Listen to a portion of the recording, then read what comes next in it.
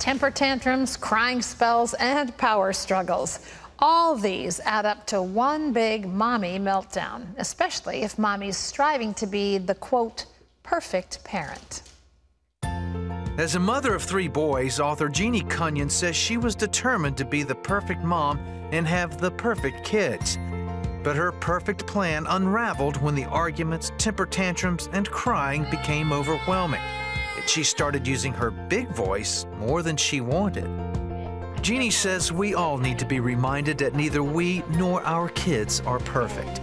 In parenting the wholehearted child, Jeannie gives you practical ideas to help transform your child's heart by learning how to parent with grace. Please welcome to the 700 Club, Jeannie Cunnion. Jeannie, it's great to have you here. Thank you so much. You know, as the mother of small children, everyone who's had kids understands the pull and the tug and the responsibility and the sleepless nights. Yes. How did you originally parent your children?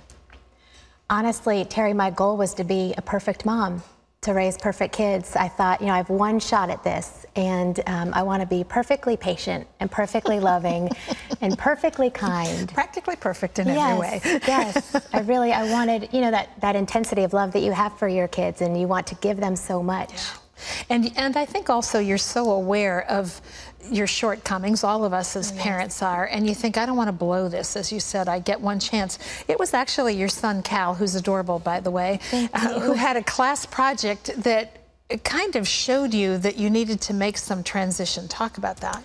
Yes, my son, he was about 4 years old, and they did a class project, and it was a book, and on the front it said My Family.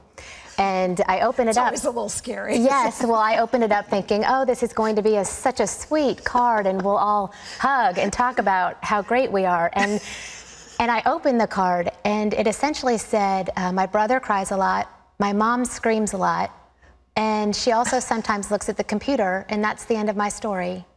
Wow. What did you feel after all you were investing in your I thought, that's not my child. I'm trying so hard to get it right. That can't be my child's story.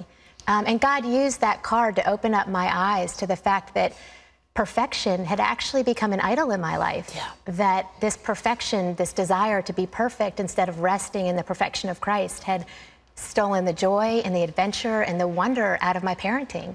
Anyone, I think, would see self-reliance as a positive thing. I mean, I think we even try to teach our children for years on end to become self-reliant, but then it needs to be matured a little bit and balanced with grace. How did you come to the understanding of grace-filled parenting? Oh gosh, well, I immediately think of the verse in Corinthians where God says, my grace is sufficient for you. My power is made perfect in your weakness. My grace is all you need.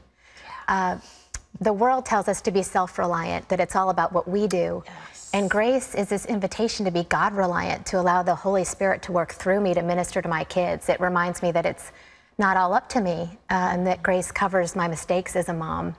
But there had to be also a surrendering of some things that had become traits in the midst of just the pandemonium of parenting. Absolutely. There was yelling going on in your house. How did God begin to work in your heart to change behavior patterns? He showed me how I had spent so much time teaching our children about what they had to do for Jesus, and I was spending so little time teaching them about what Jesus had already done for them. And I think an important part to raising wholehearted children, which is children who live from the freedom found in being wholeheartedly loved by God. In order to do that, we first as parents have to accept that grace.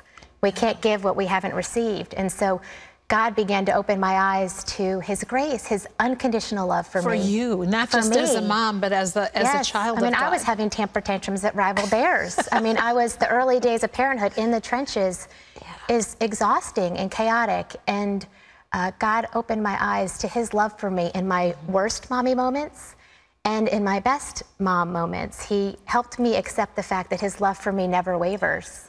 What are some practical ways that you were able to take that truth that God was teaching you and apply it to your parenting? I think it's a daily surrendering of God's love for me and then being a vessel of that love for my kids. I think an important piece to raising a wholehearted child is nurturing their friendship with Christ, teaching them about the fact that God is not only their perfect, holy, loving Father, but He is also their very best friend, and nurturing that part in their hearts. And then also teaching them about God's love for them in their best and worst moments. I think there's a freedom from having to perform for one another, from having to pretend that we have it all together, from having to be perfect, when we remember that God's love for us never wavers. The whole point of forgiveness, such a huge issue. How did, as you shared all of this with your children and as they began to see God differently, how did it change their behavior? I think forgiveness is one of the most wonderful things that's happened in our family. We are enjoying the gift that God gives us in Christ through forgiveness. I used to think that my primary role as a parent was to be a perfect example for my kids to follow. Yeah. And what the Lord is helping me understand on a daily basis is that actually my role as a parent is to point them to God, their Heavenly Father, their only perfect parent. And my job is to let them see my imperfection and my need for Christ and my trust in His grace. And then I've seen that influence them. It's really beautiful. You know, they are boys. They are physical. They are human. And they get it wrong just as I get it wrong. And yet what we have experienced in our family is an ability to enjoy forgiveness. When they see me being willing to say, you know, guys, I'm sorry. Mommy's not the mom she wants to be today. And I'm sorry and I need Jesus and will you forgive me? That invites them to do the same with one another and with me. I see them, although they make mistakes, willing to say to each other, I'm sorry that I just hit you. I shouldn't have done that. Will you forgive me? And to understand that God does and receives us to Himself and gives us brand new beginnings day after day after day. Yeah. It's a wonderful book. And if you're in the midst of parenting or grandparenting, it's a wonderful book to read. Jeannie's book is called Parenting the Wholehearted Child. It's available wherever books are sold. Wonderful to have you here. Thank you so much. For it was coming. great to be here. Great message, encouraging message for parents.